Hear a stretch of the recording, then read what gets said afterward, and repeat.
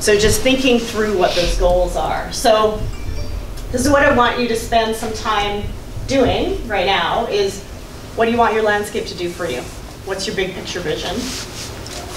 What do you hope to achieve? Financial stability, quality of life, food production, and then what's the fundamental reason for establishing your yard?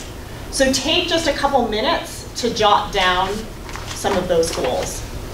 And if you don't have a piece of land where you want to design, this applies to life too, right?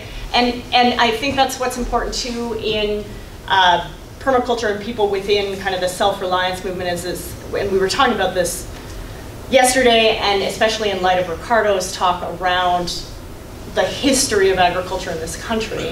You know, there are ways to become more self-reliant without land, and there are ways to make connections with people, right? So even I think that this whole idea of property and ownership, we need to really rethink that.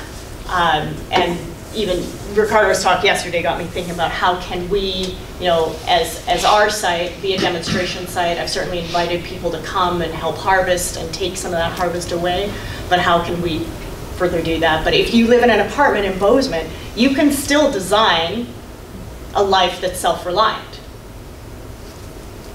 You know, joining a community garden, walking and biking, mostly to your place of work or wherever you are. You know, there are ways to design, and that's why permaculture design, again, is this framework that can be applied at a landscape scale, like your backyard, but it can be applied at a neighborhood scale, it can be applied at a community scale in order to design better lifestyle. Because what we're thinking about is lifestyle redesign when we're looking at how do we relocalize our food systems.